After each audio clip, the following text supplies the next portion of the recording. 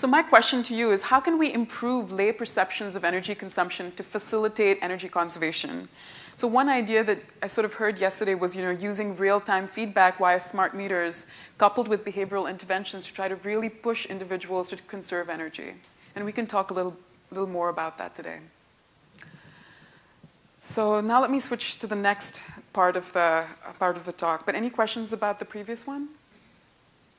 Yep. Did you control for socioeconomic status, income levels of the participants? Yes, we did. We actually looked at income, education, whether you were Republican, Democrat. None of those were statistically significant, which was really interesting, because most people would think, oh, the more educated you are, the more information you have in your brain, you might have more accurate perceptions. But what we find is that that is not the case. And the thing is, numeracy is independent of education. So you can be numerate, but not have a very high degree. And you can be innumerate and have a pretty high degree. So that was an interesting finding. What about geography or prices of energy that So that's not... So as you saw, we try to go after a lot of different participants in the United States. We did not ask them how much they pay for electricity, but hopefully that's something that we are trying to get at in one of the studies that I'm planning currently. And I'll be walking you through a few of them. All right, so let me move on. People's preferences for change. Do individuals prefer voluntary actions, soft regulations, or hard regulations to change their behavior?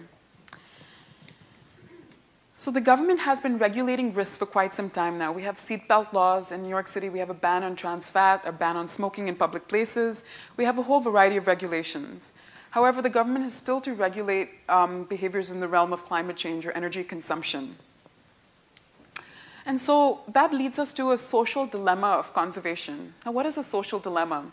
A social dilemma is where private interests are at odds with collective interests. So for example, if energy is relatively cheap, I don't really have an incentive to conserve energy. I can use as much energy as I want as an individual, but that really puts the collective at harm. So that sort of leads to the tragedy of the commons, is what Hardin coined.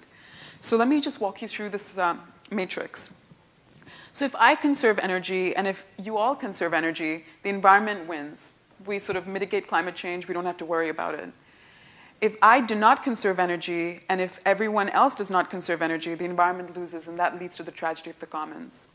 Now, as an individual, I face these different problems where I conserve energy and nobody else conserves energy, so I feel like I'm a drop in the bucket, that my effort does not actually matter. So I sort of feel, nobody else is doing it, why should I do it? So I'm just not going to do it. So that actually pushes me to this last quadrant.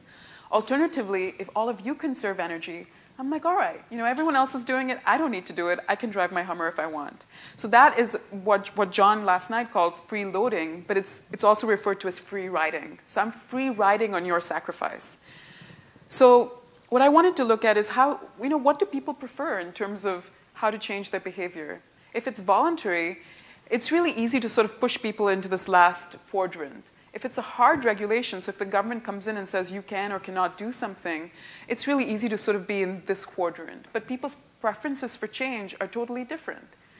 So how do we solve this tragedy of the commons? So what Hardin said in his seminal paper in Science was that the tragedy of the commons as a cesspool can only be prevented by coercive laws or taxing devices that make it cheaper for the polluter to treat the pollutants rather than to discharge them into the environment. So coercive laws or taxing devices, those both sound really scary to me, right? So what do regulations rest on? Regulations rest on political will or public support. So in this particular studies, I wanted to sort of figure out what is the public support for these different types of change. So you can think of these three different ways of changing public behavior as points along a continuum, with the least amount of governmental interference to the most amount of governmental interference. So voluntary action is basically the lack of regulations. You can choose to recycle or choose not to recycle. Soft regulations, incentives, taxes, subsidies, changes in default. So those involve a little bit of government regulation, but it does not necessarily curb your choice set. You can still choose to drive an inefficient vehicle, but you'd probably have to pay for it. And finally, hard regulations. These are enforced rules, bans, like the seatbelt law, ban on smoking, ban on trans fats. So the government really comes down and says, all right, this is what you can or cannot do. It curbs your choice set. So which one of these would people prefer? So one hypothesis is that hard regulations will be preferred because, you know, we're all in this together. We're all suffering through this together. We're all trying to do the right thing. We're all working towards an end goal together. And this is an idea that has been debated with actually George Lowenstein in behavioral economics. Another alternative is psychological reactance. So I really don't like it when the government comes in to curb my choice set. So psychological reactance is actually where people respond really negatively to any force that curbs their choice set. So let me illustrate psychological reactance by an example. So in the 1960s, the EPA banned phosphates in detergents. Now in Florida, Brehm and Mazes actually did the study where they asked women in the county, would you be in favor of this ban? Most of those women said, yeah, that sounds great. I'm pro-environmental. I want to ban phosphates in detergents. Do the right thing by the water, right? But women that were forced to change their laundry detergent after the ban reacted so negatively that some even smuggled phosphate detergents from neighboring counties.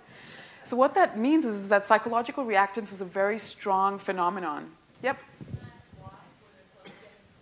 What do you say? Were their clothes cleaner with the phosphate detergent? No, it's psychological, right? Yeah, that's why it's called psychological reactance. So the clothes are not necessarily cleaner one way or another, but they convince themselves that, you know, the brights are getting brighter with phosphates and detergents. So my question was, which one is stronger? Is it psychological reactance, or that people are just willing to do the right thing and we're all in this together so they don't necessarily feel like they're able to free ride or feel like a drop in the bucket?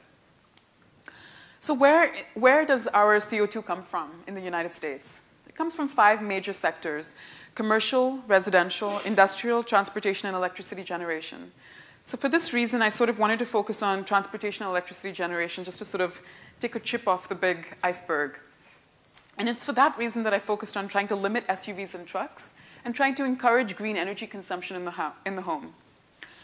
So that led me to sort of this particular matrix. So for the voluntary action for SUVs and trucks, it says, would you pledge not to buy a low mileage or high emission vehicle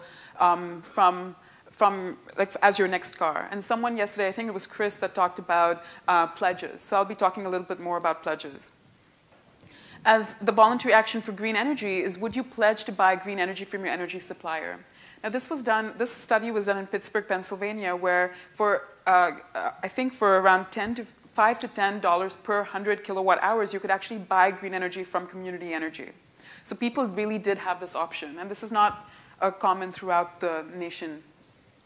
The soft regulation question is, would you support a tax break for a high mileage or low emission vehicle? And for the green energy cases, would you support an automatic purchase of green energy with an opt-out allowance? So that's changing the default. For the hard regulation cases, would you support government restricting the purchase of SUVs or trucks?